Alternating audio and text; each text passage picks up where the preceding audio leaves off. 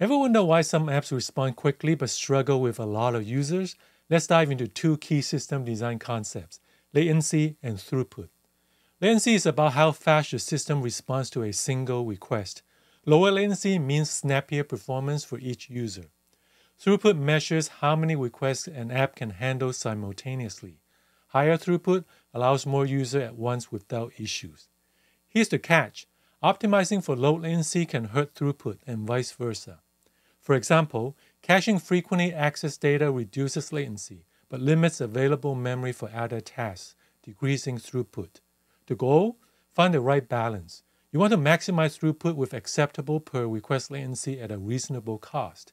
This concept matters for all systems, like web servers, databases, as user demand scales. Subscribe to our newsletter for more.